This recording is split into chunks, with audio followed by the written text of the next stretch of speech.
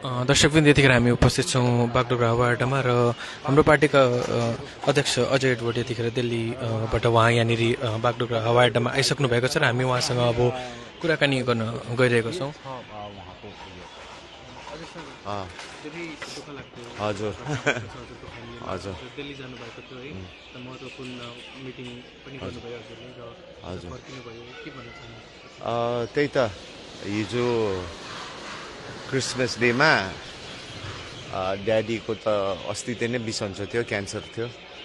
यो पालि हामी नहौँ उहाँहरूलाई, फेरि हामी त 32 जना नाता नातिनी छ, 12 जना छोराछोरी, अनि ज्यादा क्राउड हुन्छ बिमारी मान्छेको भन्दाखेरि उहाँहरूले नै सबै प्लान गरेछ, खानादेखि लिएर को बोल्ने के गर्ने सबै प्लान गरेर आउनै पर्छ भन्दा हामी हिजो सबै परिवार हिजो क्रिसमस मजाले मनायौँ। अनि बेलुका मेरो 8 बजी फ्लाइट दिल्लीमा थियो।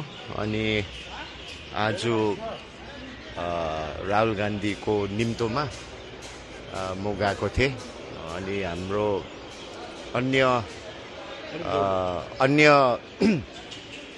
अन्य संस्थाहरू पनि थियो, पोलिटिकल पार्टीहरू पनि थियो। भागो को प्रेसिडेन्ट मुनिश तामाङलाई पनि निम्ताएको थियो। महेन्द्र छेत्री जो जिएनएफ को हुन्छ उहाँलाई पनि निम्ताएको थियो। अनि हाम्रो पार्टीलाई पनि निम्ताएको थियो। अनि हामी खोजमा छौँ, अहिले फर्स्ट मिटिङ हो, तर यो हुन्छ त्यो हुन्छ होइन। हामीले हाम्रो क्षेत्रको जुन चाहिँ कन्स्टिट्युसनल जस्टिस जुन चाहिँ हामी पाएको छैनौँ, हाम्रो भूभागको विषयमा, हाम्रो क्षेत्रको विषयमा, हाम्रो जातिको विषयमा जुन चाहिँ अन्योलतामा 15 वर्ष आश्वासन तर के आजसम्म छैन। अनि यो खोजीमा हामी गएको।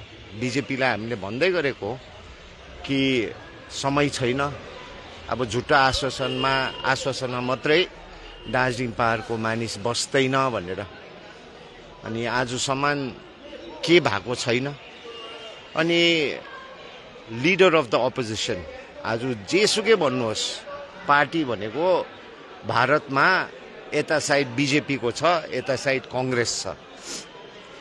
अस्ति भर्खरको भोटमा पनि यो 4 स्टेट 5 स्टेटमा भएको थियो, कांग्रेसको 10 लाख भोट, पपुलर भोट ज्यादा, बिजेपी भन्दा ज्यादा। सो हामीलाई लाग्छ बिजेपीले के गर्नु सकेन भने हामीले भनिरहन्छौँ, बिजेपीले के गर्नु सकेन भने हामी विकल्पकै रूपमा हामी गइरहेको छौँ। कन्स्टिट्युसन ग्यारेन्टी कांग्रेसको प्रब्लम छैन। हाम्रो सोच विचारमा चाहिँ constitution guarantee within the framework of India उहाँहरूले हामीलाई बाचा गरे भने, and that includes anything, that includes 6th schedule, it includes 6th schedule also, it includes union territory also, it includes statehood also, हैन, it includes everything. So यो पाली हैन कांग्रेसले के न के गर्यो भने हैन, अनि बीजेपी को अनि जस्ट झुटा आश्वासन 15 वर्ष भयो हैन। सो हामीलाई लाग्छ, हाम्रो पार्टीलाई लाग्छ, हाम्रो जातिको माग हैन, यो पालि सधैँ हाम्रो पार्टी 2 वर्ष भयो जन्मेको, व्यक्तिको मुद्दामा मात्रै जिटिए होस्, पञ्चायत होस्, म्युनिसिपालिटी होस्, तर 2024 को एमपी देशको इलेक्सन चाहिँ पक्का हाम्रो जातिको हो। भनेपछि यो पालि कहीं न कहीं अहिलेसम्म त्यो के छैन हैन। तर राजु विष्टज्यूले जुन चाहिँ हिजो स्टेटमेन्ट दिनु भएको छ नि, एकजना रिपोर्टरले सोद्धाखेरि अब 6 दिन मात्रै रहेको छ है वर्ष बित्नु, तर उहाँले भन्नुभयो 90 दिन अझै छ है, इलेक्सन आउनु 90 दिन छ, 90 दिन भित्र केही न केही हुन सक्छ भनेपछि उहाँले 90 दिन भित्र आई एम आउटसाइड उहाँले 90 दिन भित्र चाहिँ उहाँले जुन चाहिँ माकल बाबाको कसम खाएको छुट्टै राज्य गोर्खाल्यान्ड म ल्याउँछु, 90 दिन भित्र चाहिँ गोर्खाल्यान्ड ल्याउने संकेत दिएको छ। हेर्नुहोस्, म राजु विष्टले के भने मलाई त्यति थाहा पनि छैन, म बाहिर थिएँ, मेरो बाबाको यो हुनाले कारण हुनाले राजु विष्ट ले 90 दिन भन्यो, 10 दिन भन्यो हैन। म राजु विष्टलाई पनि म दोस्राउँदिनँ, उहाँ पनि गोर्खै हो उहाँलाई पनि धोका भएको छ भने उहाँको पार्टीले धोकै दिएको छ गोर्खा जातिलाई होइन, उहाँलाई पनि धोकै दिएको छ। Raju Bista is not Raju Bista BJP होइन, Raju Bista is not BJP and BJP is not Raju Vista. He is one cog in the wheel. त्यो आफ्नो कर्म हो, हामी त्यसो झुट्टा भन्नु हुँदैन होला। 5 साल छिटो तुर्दो रहेछ। जे सम्भव छ, जे हुने छ, जनतालाई नझुट्टा भनिकिन हैन हामी अगाडि बढ्नुपर्छ। यो झुट्टाको राजनीति हुँदा यत्रो वर्ष।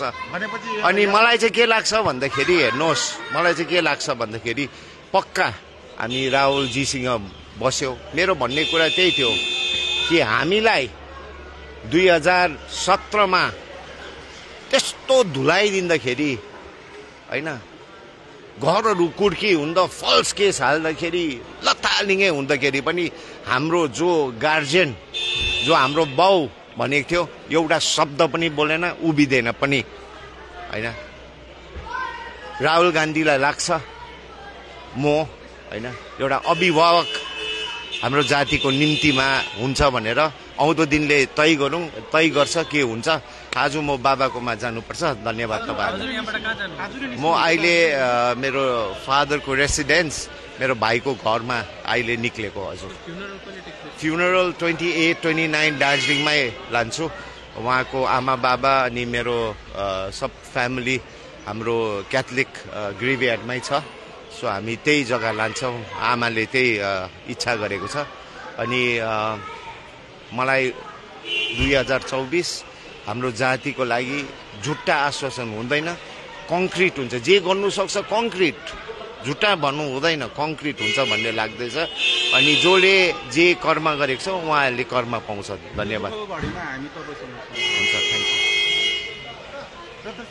दर्शकबिन हामीले अजय एडवर्डसँग कुरा गरिसके। उहाँ दिल्लीबाट सोझै यहाँ फर्केर अब उहाँ आफ्नो घरतर्फ यहाँनिर लागिराख्नु भएको छ र उहाँको पिताको निधन आज बिहान 26 तारिक बिहान 3:30 बजीतिर भएको हो र उहाँ अहिले आफ्नो पिताको रेसिडेन्सतर्फ, जहाँबाट हामीले बिहान पनि हजुरहरूलाई लाइभ देखाएको त्योतर्फ उहाँ गइरहनु भएको छ। र उहाँले जसरी भन्नुभयो फ्युनरल पनि 28-29 तारिक दार्जिलिङमै उहाँले अन्तिम संस्कारहरू पनि, फ्युनरल पनि उहाँले पर्फर्म गर्नुहुन्छ भनेर उहाँले भनिसक्नु भएको छ। र दर्शकबिन यस्तै खबरहरूको लागि बनिरहनुहोस् होला। त हिमाल वर्ल्डसँग धेरै धेरै धन्यवाद।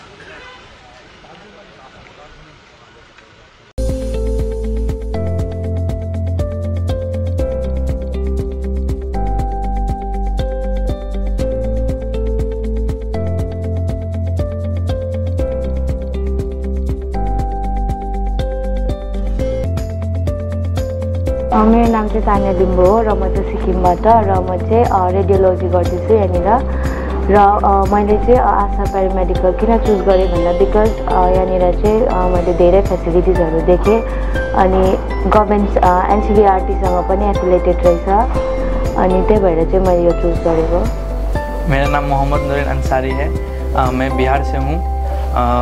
मुझे ये कॉलेज क्यों पसंद आया, इसलिए क्योंकि इधर का लर्निंग इन्वायरमेंट मुझे बहुत पसंद आया, फैकल्टीज़ का हेल्पफुलनेस मुझे बहुत पसंद आया और मैं इधर DMLT कोर्स चूज़ किया हूँ क्योंकि ये एक डॉक्टर का बैकबोन की तरह काम करता है। जो भी डिजीज़ वगैरह डिसऑर्डर जो भी बंदे के पास होता है तो उसको चेक करके हम लोग डॉक्टर पे रिपोर्ट